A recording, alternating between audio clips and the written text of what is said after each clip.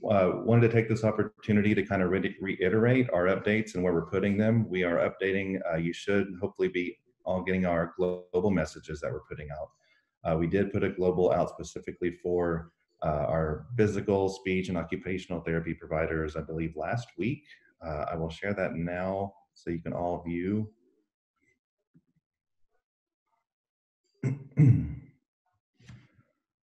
So the message was sent out on March 25th. We wanted to clarify that effective immediately, and this was all backdated to, I believe, March 16th, and will go on for as long as the emergency period exists. Right now, we have all these codes set up to go through the end of April, and we'll continue to monitor it. My guess is that we'll need to extend it based on the CDC guidance recently.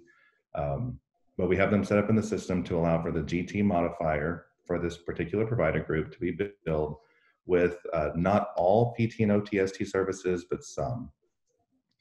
We specifically identified CPT 97110, 97530, 7535.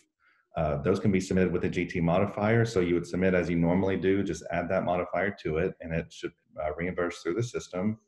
I will say that we've had to kind of make a lot of modifications to MMIS and the payment system over the last few weeks. So be patient with us. If you get a denial, just reach out to our provider services helpline at the number mentioned there and let them know that the claim is denied. That way we can fix the system for everyone.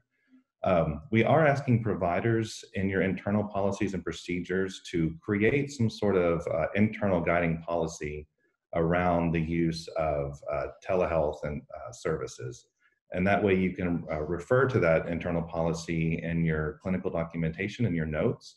So that way, if when we're auditing a year or two now, I know that we will all remember the emergency period and we'll audit accordingly. But that way we just know that the providers are being more conscious and intentional about the use of telehealth and ensuring that their staff are appropriately trained on its use. We really just wanted to get this message out there and let you all know that we are trying our best to respond to the crisis by opening up as far as we can, as far as we deem appropriate for the PTO, TNST services. At this time, we're happy to open it up for questions. There is and I see a couple of coming in. There are, and if you aren't familiar with the platform, there's a Q&A box at the bottom of your screen. We prefer that questions come through that form rather than the chat box so that we can all view and answer appropriately. I will say that we have other healthcare authority staff online who are going to assist Mel and I with responding to questions. That would be Karen Beam and Jacqueline Mullen, and we'll go to the Q&A. So the first one is, will you allow provision of extensions of expiring authorizations to continue to provide services for client expiring during this time?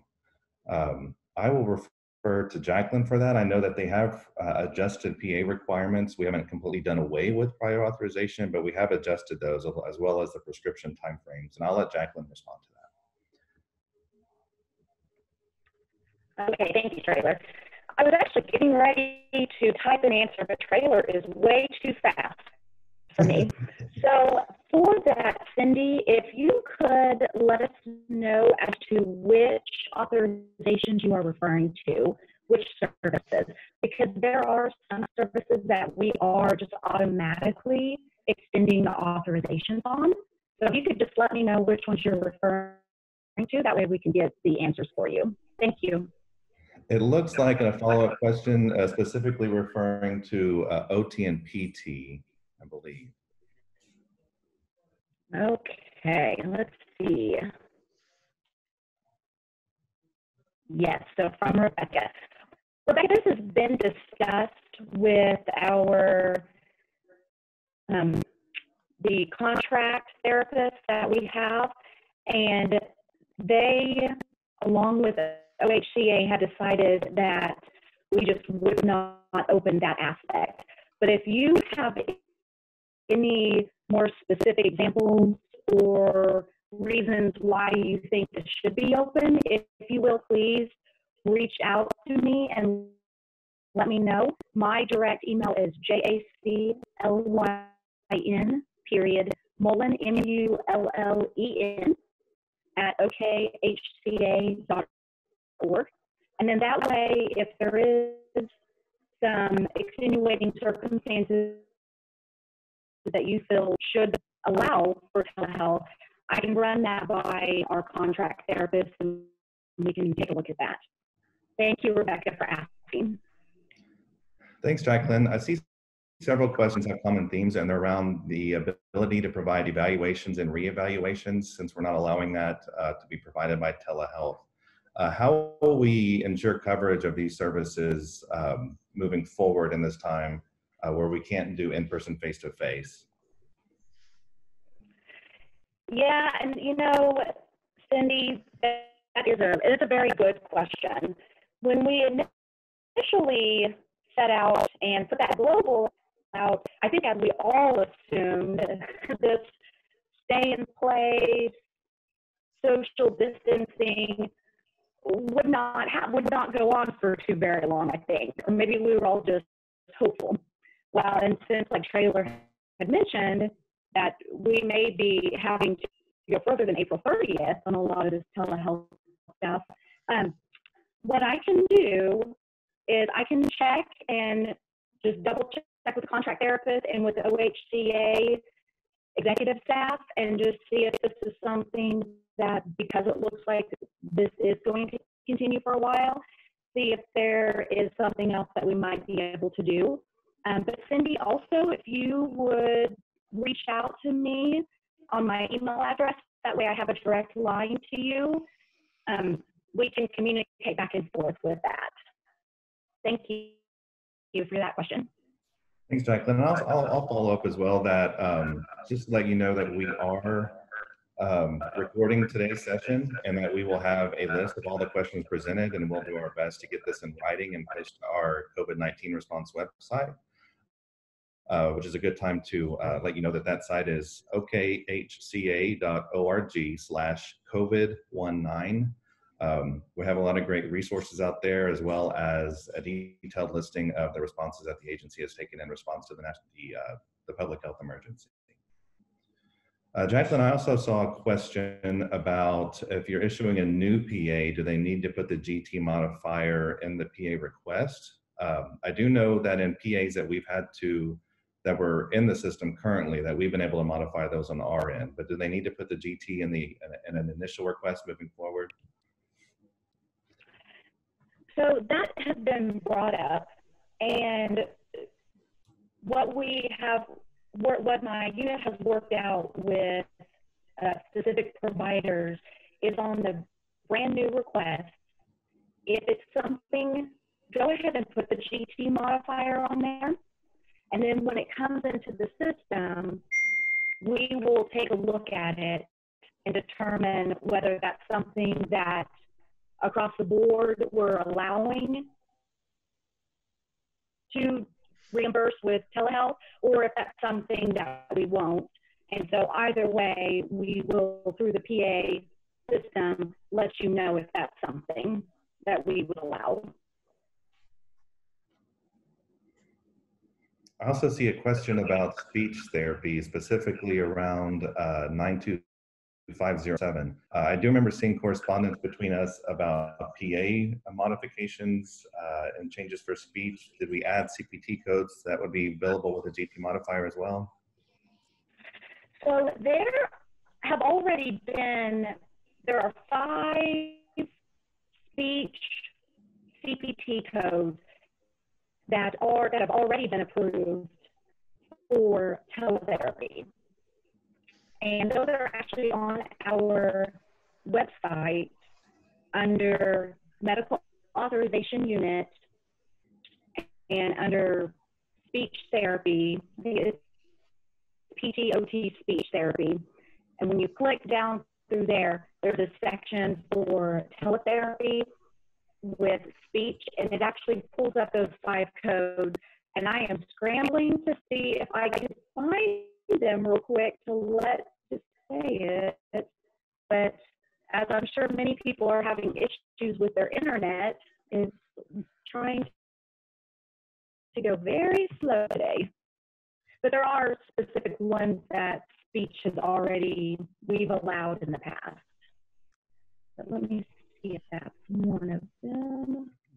Okay, and we can definitely respond to that question in writing following this meeting, giving a direct link to those telehealth services currently reimbursable for speech through telehealth. Let's see. Trailer? One from Stephanie Valentine's. Speech authorizations are coming back with teletherapy and direct therapy units separately. However, OT and PT auths are not. Is this going to change? Could you read that again, Trailer? I'm sorry, Sure. I don't seem to have that on here. No problem. Speech therapy authorizations are coming back with teletherapy and direct therapy units separately. However, OT and PT auths are not. Is this going to change? My guess is that it's because it already had a process in place for speech since we have previously covered codes for telehealth. Yes, that's my take on this also, because those were already implemented. I want to say a few years ago even. And now with the OT and PT off aspect, that I'm not sure of. I will look into that, and like Trailer had mentioned, I will put in writing the answer to that question. There's a question from Sally Stover. Will you be extending current prior authorizations for speech as well? So with the speech PAs, the extension, that's not something that we're going to be doing automatically. That we decided that even though some primary care practitioners are maybe not seeing patients for well child visits or for really anything outside of an illness, we decided that the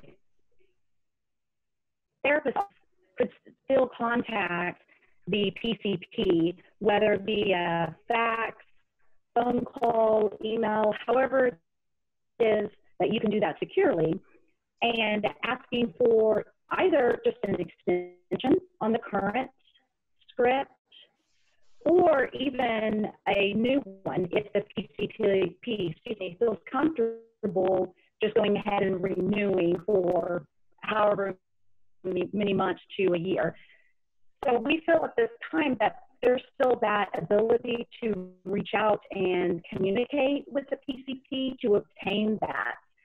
And so what we've seen so far is a lot of them are just extending. So they're just saying, okay, yes, even though I haven't seen patient A, I will extend the script or the order, the physician order, through June or something like that. And so because of that ability that's still there, we have decided not to do any extensions on our end at this time. Thanks, Jacqueline. I think that adds us, the next question kind of touches on that as well, asking about typically there needs to be information from a recent well child visit from the PCP for the prior authorization. I do have a note here that on the PA request, we're not requiring it that it necessarily be from a well child visit as usual, but that we do need some recent, documentation from the PCP that would be current as far as their case notes go in order to get the PA extended. Is that correct? Yes, so that is, we were aware about the possibility of this coming up.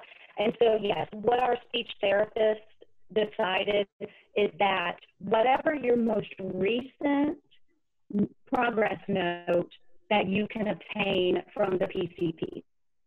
So if that was even a year ago or so, we are reviewing those on a case-by-case basis, just because we do understand that there is a potential that you will not have a very current one. So all we request is that you just send in the most current one that you have available to you, and we will review that on a case-by-case basis. Let's see, there's code-specific questions. Are you covering CPT code 92507? I'll share the screen again just so we have the global up. So right now, the codes that we're covering for PT and OT are 97110, 97530, 97535.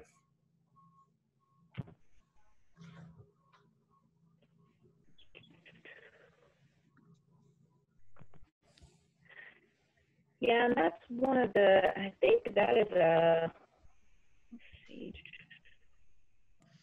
I know that one was brought up, I think, last week in a discussion. And I think at that point we had decided to just leave as is.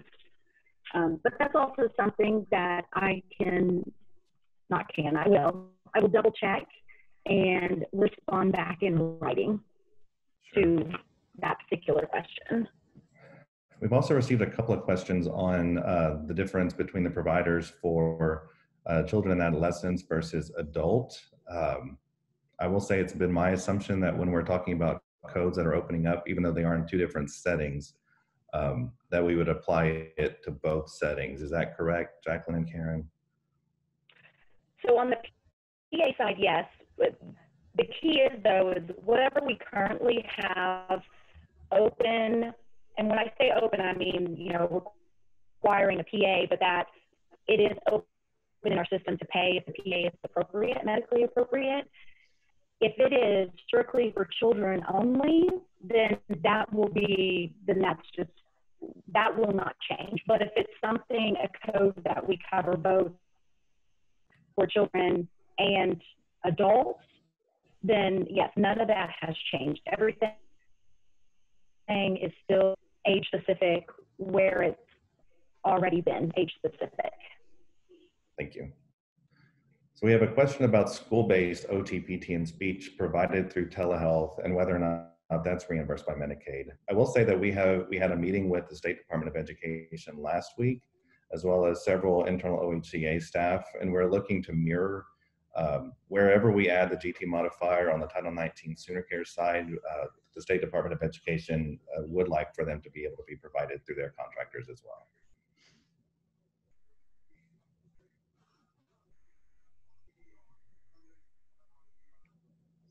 Looking through questions. Some of these I think we've answered through other answers. What do providers do when private insurance wants us to use G codes, but OA is secondary and our auths are for CPT codes? How do we file with OHCA for secondary payment? That's a good question. Melody, have we run into that before in our standard GT billing? I believe so. I will have to go back and check. If you file electronically, it may be a little different way to file with us than if you happen to drop that to paper. I need to follow up with our TPL team and we'll put something out in writing. Okay. There's a question on whether we will accept a referral from a physician who does a telehealth well-child check.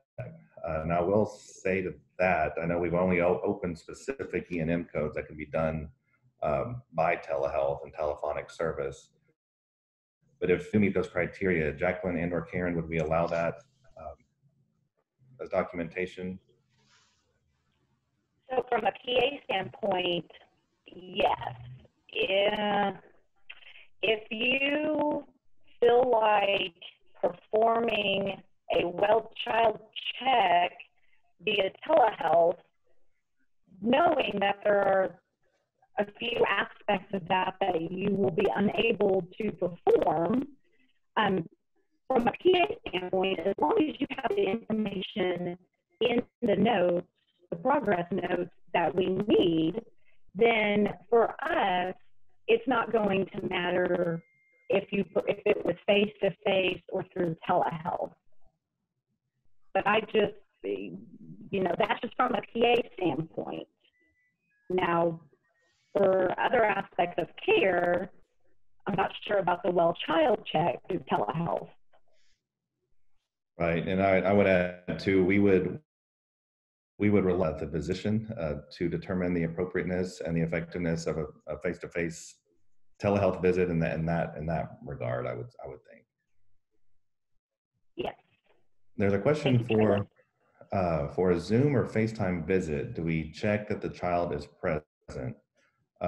So I would refer individuals to our telehealth policy. That's in our policy. It's located at 30-3-27.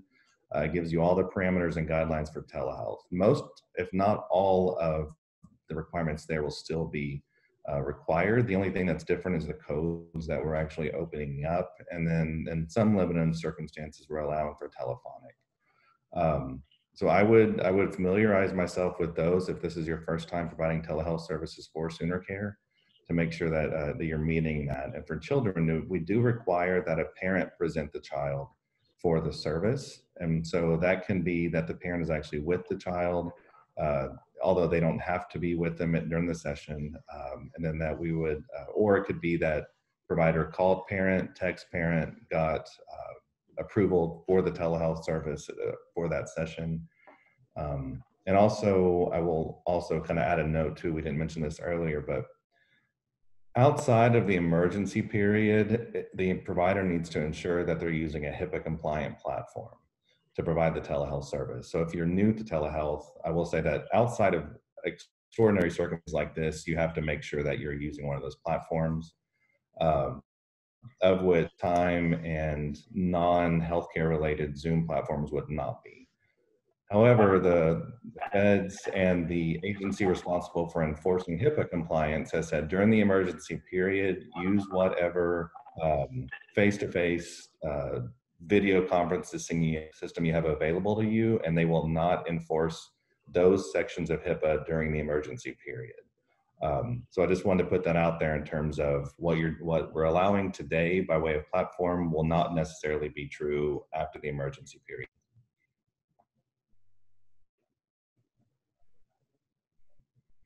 I noticed there's several questions about the difference in the way hospitals submit claims using a UB and how those will be impacted by this.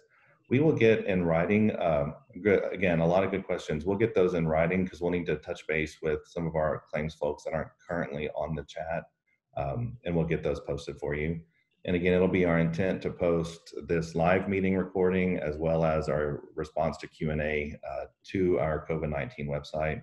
I did, if you look in the answered section of the Q&A, I did list that website. It's okhca.org/COVID-19.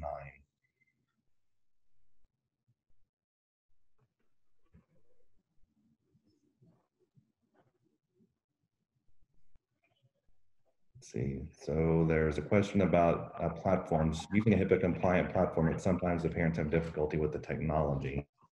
If the parent requests and give permission, can we use FaceTime or other less HIPAA compliant? Yes, but only during the emergency period. So how does this relate to the G0151 codes for DDSD? We will look into that. I will say that we have been working with our partners at the Department of Human Services, and Melody and I actually have a Zoom call with them right after this one at 1 to go through their flexibilities regarding providers and providers of services for the various home and community-based services. So we'll get that responded to you in writing as well.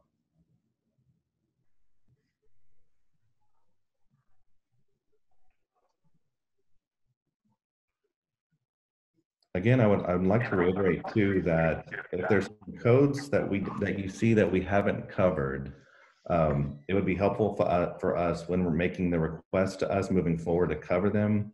If you could also kind of give your clinical rationale for how these codes could be effectively provided by telehealth.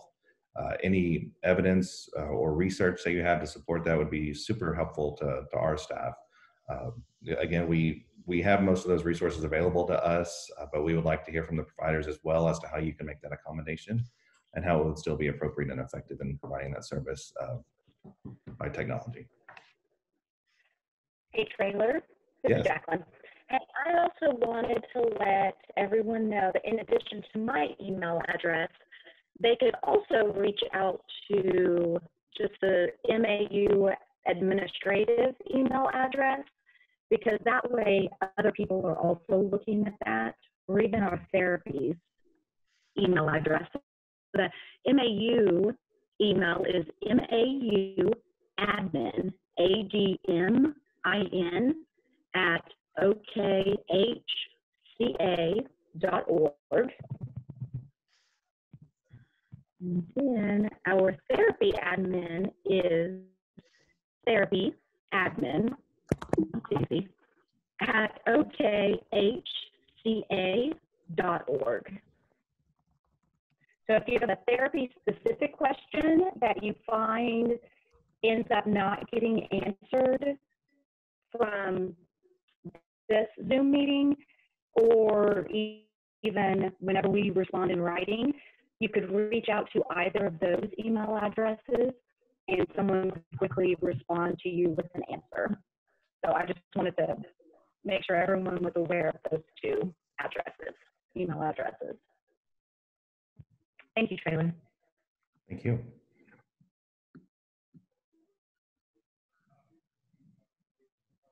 So there's a question about school-based speech services are being reimbursed. After our conversation with the State Department of Ed, they should be. What I will say though is we will check the system to make sure it's actually set up in the back end to process.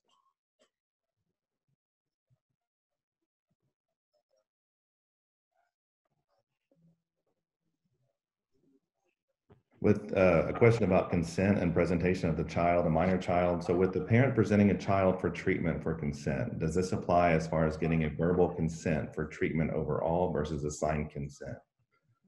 So I will add that we don't require a separate consent for telehealth. The overriding consent to provide the service is what's important there. The presentation of the child is simply an acknowledgement from the parent that they are presenting their child for a service, for that individual service that day. So you don't have to receive a separate consent for that day, or even to provide it by telehealth, just that the parent is presenting them for that telehealth session that day.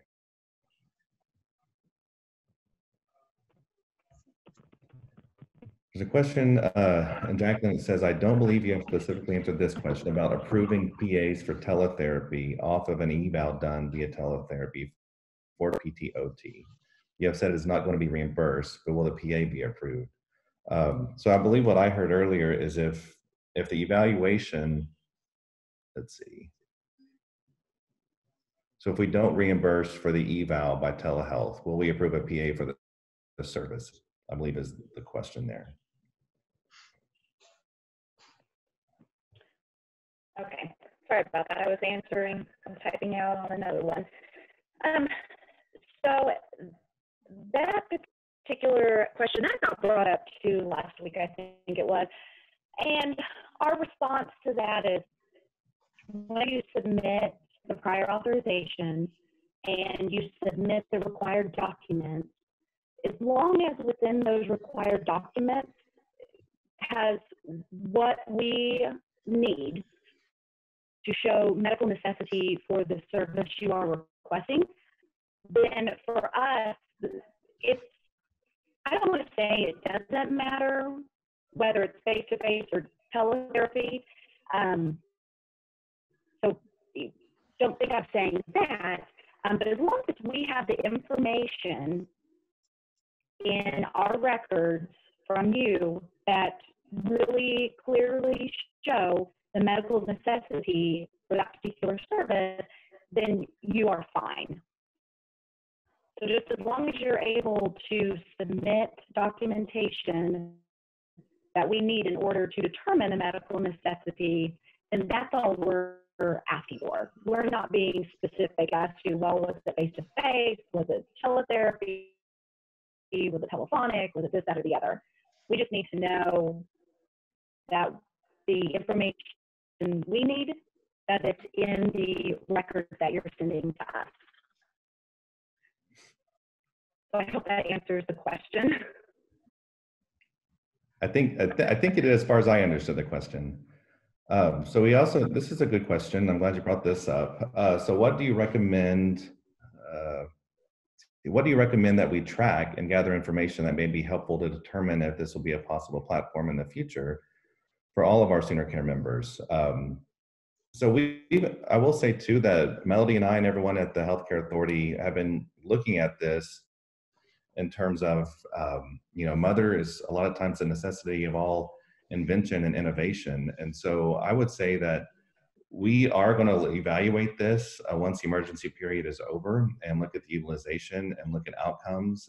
I would say that things that our providers could do to kind of track that is, as you should be doing, is just touching base with your clients that you're providing this service, kind of get their feedback on how they liked it. If you feel like the services can be safely, effectively performed by telehealth, it could be a way that we can especially help our rural members even moving forward past the emergency period. But we will look at all that internally. But I would say yes, any anecdotal information or data you can collect on your end as well would be helpful.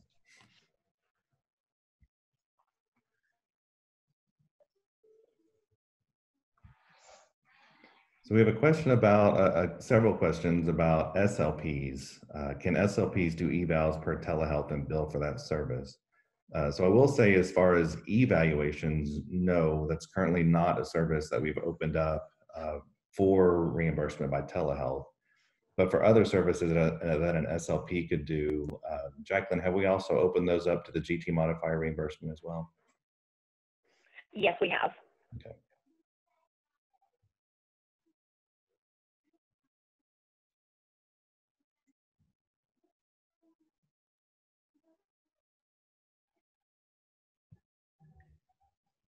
So a follow-up to that, did I just hear that you will not reimburse OT and SP evals? I have received approval for speech eval with the GT code, so I assume it'll be reimbursed. Is that not correct? Which particular code, I guess I could ask, which particular code did you bill on that one, I guess is how I would respond to that.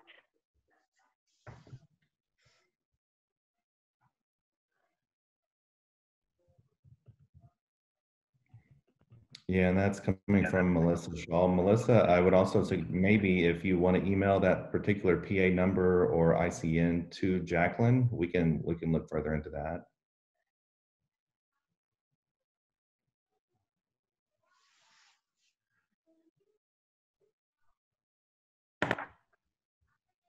So there are certain questions around speech evals. Again, I would refer to Jacqueline's earlier comment that there are certain speech codes that have always been open for telehealth reimbursement that have not been added recently, but have been around for the last couple of years. So it's possible that some of these services have already been reimbursed by telehealth.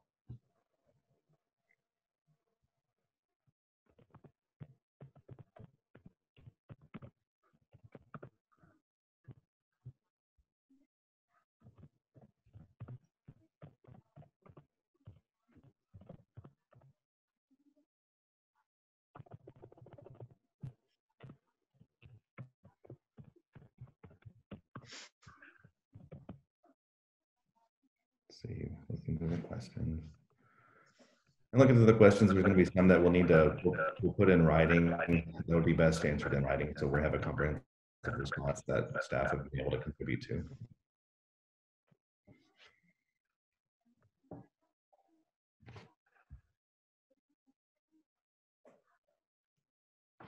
So there's a question, will the meeting be available at a later date as a download to review the speaking points? Yes, we're actually recording today's session, so we will post this to our COVID-19 website or webpage, as well as the question and answers from today's session.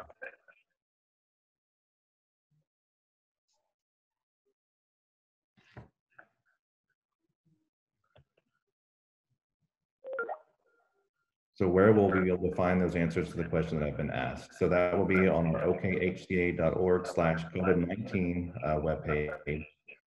We'll create links at the bottom of the page where we currently have these webinars announced right now. We'll have links to those Q&As within the next few days.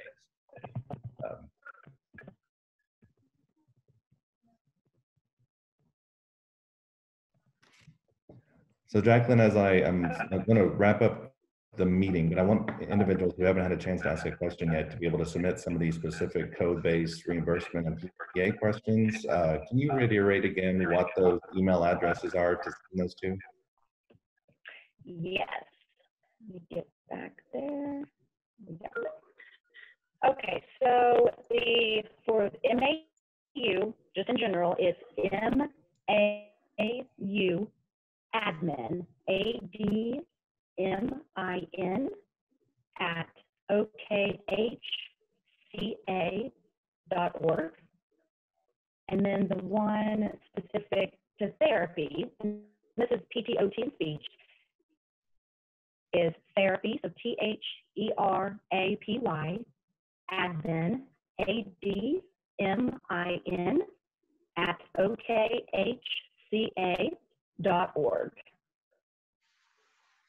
Thank you for that.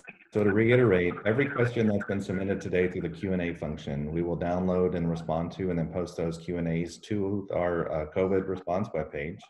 And if you weren't able to get a question in or you don't feel it was adequately answered, submit it to the therapy admin mailbox, and we'll do our best to get add those to this Q&A as well. All right, I'll kick it back to Melody. Do you want to wrap us up? Well, thank you all very much, Traylor and Jacqueline, and everyone who participated.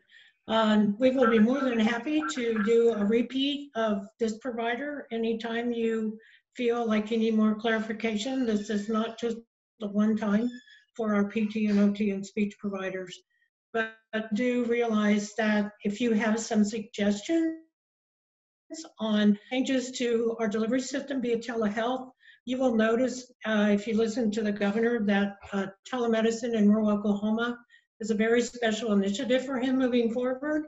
So we are open to any suggestions that you might have in order to serve as many people across the state as we possibly can. So thank you very much again for joining us today.